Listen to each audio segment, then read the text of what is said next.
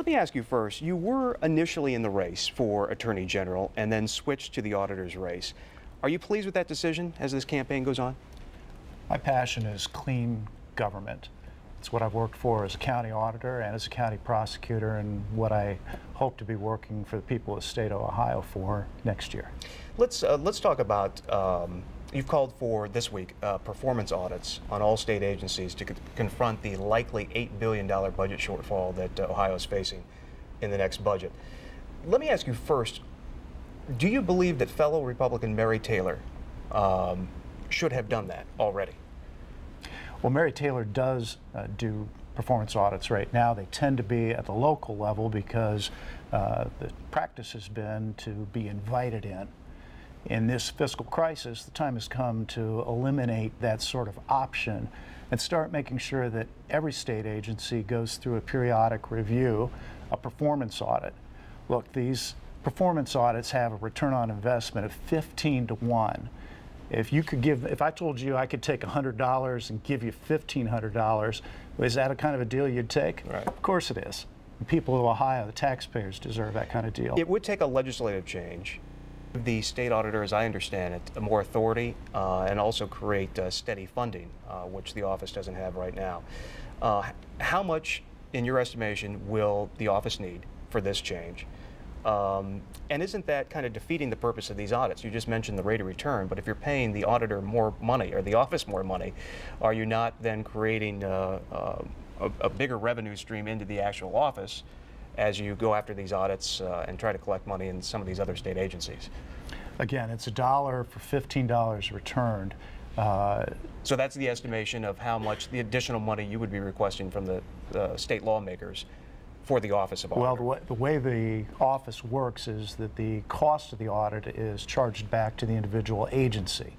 If you think about it, there's a huge difference in the amount of work to audit Job and Family Services, $1 billion plus agency versus a library board.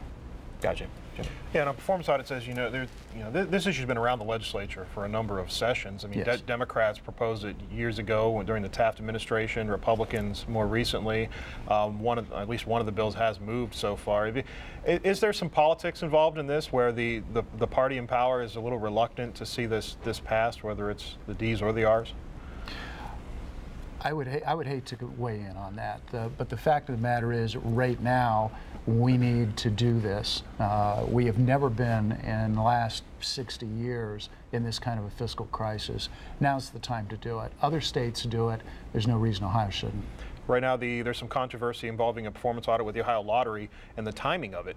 The Strickland administration is saying that Mary Taylor's office is purposely withholding releasing this in order to make it a more politically damaging to him. Have you spoken to her? Any thoughts on that issue or the timing of that release? Well, I have no inside information about what they have found and what they're working on. What we do know is that she stated that there were some things that were turned up that she felt warranted further scrutiny. I think that the governor is out of line in pressuring her to complete an audit by a date certain. The bottom line is, it doesn't matter whether that's done in June, in October, or next January, and you don't want to rush the product and end up with bad information. Those recommendations need to be rock solid. They need to be advice that can be taken and the benefit derived by the people of the state. Just a quick follow-up. You would admit, though, or you would agree, that if that audit, the release of that audit was being held up for political purposes, that would be bad? Oh, absolutely. Politics has no room in the auditor's office, and I don't for a minute think that Mary's doing that. Okay. In 1988, we remember like yesterday, some of us, George Bush at the Republican National Convention there in New Orleans uttered the word, or the phrase, no new taxes. And of course, several years later, he raised taxes when he cut a deal with congressional Democrats to deal with the deficits back in those days. Is a no new tax pledge, which you have taken, a little suspect in 2010, based on past results of these no new tax pledges? Well, of course, the auditor doesn't have the ability to raise or lower taxes. There's a book out right now called The Price of Government by David Osborne, and it starts with the idea that in this age, we are not going to have more money to run government. So we need to start thinking about government in a different way. We need to do it like you would in a business, which is to prioritize what you're doing, what's working, what's not working so well, what's most important, what's less important. And when you run out of money, you don't fund the stuff below that. The first conservative principle, first principle of living is you pay your bills. And I asked that because you did sign that pledge, and I know it's not related to the office, but you did sign the pledge, leading your opponent, David Pepper, who was on this program a couple of weeks ago, to say that he would not raise taxes either because, as you mentioned, the auditor doesn't deal with that. But he went a step further and said that he's actually cut taxes in Hamilton County, asking you whether you have any record of cutting taxes somewhere. So I'll have you answer what he asked a couple weeks ago. Well, I've been in an executive office that hasn't had the ability to raise or lower taxes, so no, I don't have, I've never been a legislator, I don't have that record.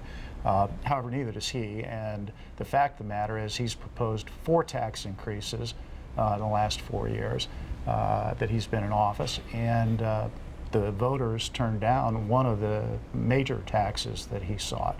He was out just a few weeks ago, as a matter of fact, proposing in effect a mansion tax in his words, but basically raising property taxes on a significant number of homeowners in Hamilton County to deal with the deficit. Jim, we just have a minute left. So why sign a new tax or no tax pledge if obviously your office has no ability to do anything about taxes? Because it's a way to tell people where I stand. I agree with the idea that we have enough money to run government and we need to rethink the way we are going about it. The way governments do budgets right now is they say, what did we do last year? How much extra is it going to cost because of inflation this year? And then what do we want to do on top of that? And that's the money they need. And when they don't have it, they say that's a deficit.